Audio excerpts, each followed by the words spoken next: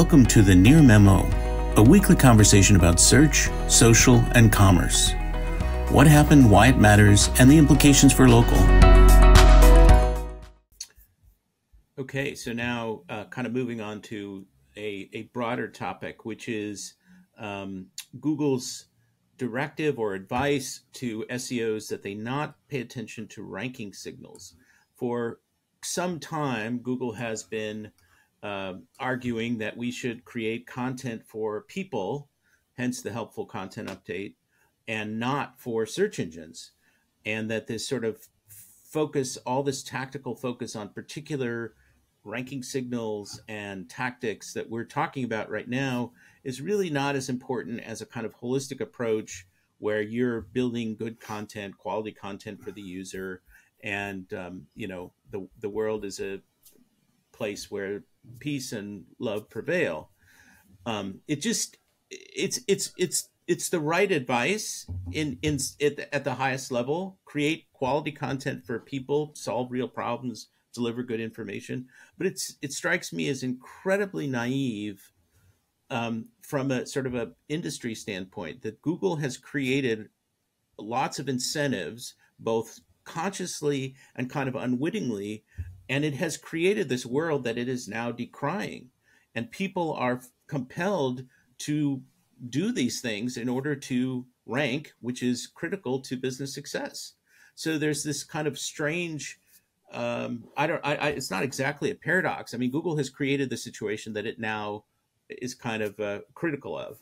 And there's the contradictions of a dialectical relationship.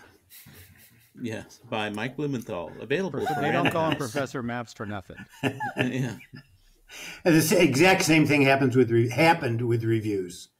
They create a marketplace, the importance of them, they accentuate them, they make them a ranking factor, and then all of these markets, illicit and otherwise, and they wonder why there's fraud.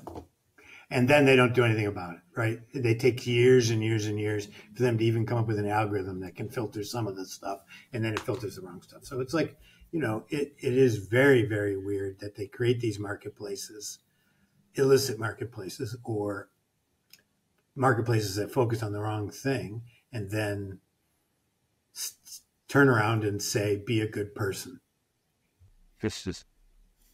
Yeah, I mean, I think to some extent Google's hands are tied, right? Because they can't reveal too much, and I'm not defending it in any stretch, but they can't reveal too much of the algorithm or else spammers will sort of take advantage of it to the detriment of all users. And at the same time, there's only so many signals that their algorithm can look at. And so, they don't have, it's not like they have that many options to like assess content quality aside from signals like links and click-through rates and those kinds of things. Like, it's a pretty known set of factors at this point. So I just think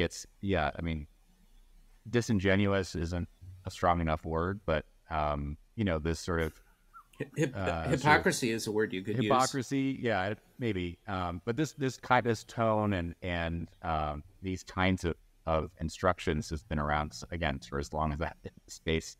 All of the sort of contentious link building panels with Matt Cutts back in the day. I mean, this was the same general stance that he took, and it's kind of been the party line from Google for a long time. So I just think, and the problem is that, if you haven't been an SEO a long time, you're sort of taking everything Google says as gospel.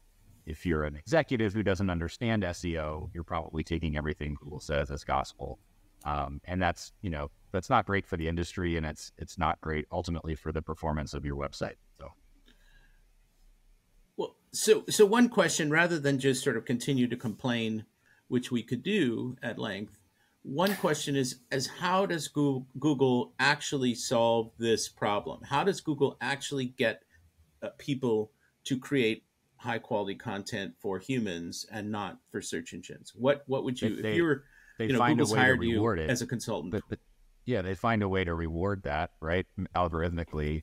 But the reality is, like, even if a solo doctor writes this amazing guide on plantar fasciitis, it's never going to outrank the Mayo Clinic. So, like, that advice is just not true. Well, I mean, is this just a sort of an unsolvable problem then? I, I mean, I think it's at least in the current search paradigm, it feels pretty unsolvable. I think that there's who knows exactly what's coming out with, SGE and all this stuff. I think some of the EEAT user,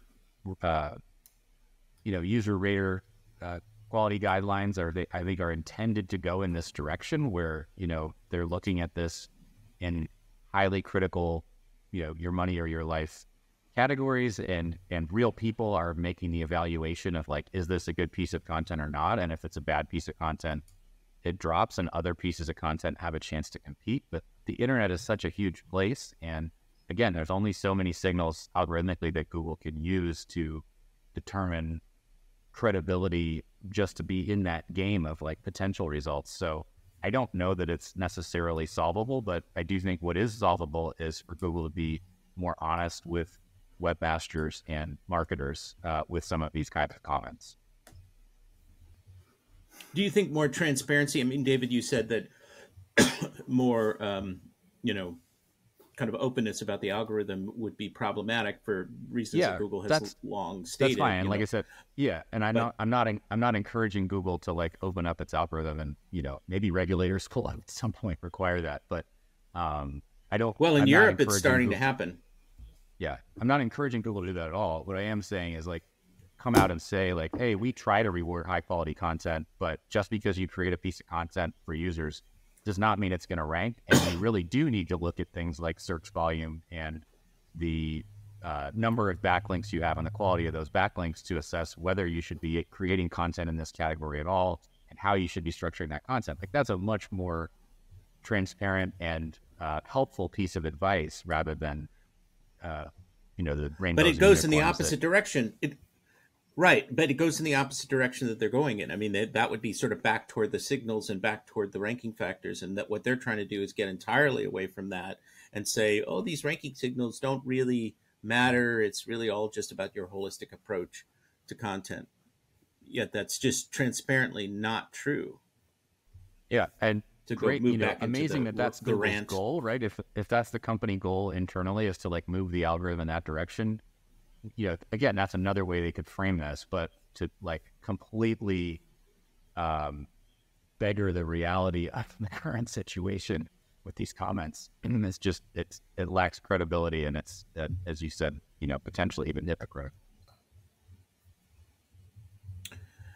Yes, so we have to say something positive before we end today, because that's a downer. That's a bummer, man.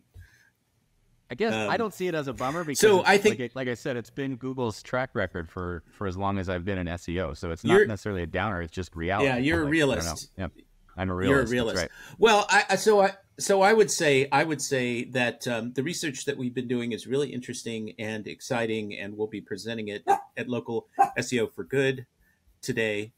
And there's a lot of nuanced things, as we talked about in the beginning with Mike's discussion, that we're learning about user behavior that, are not generally part of the conversation, which operates on a higher level.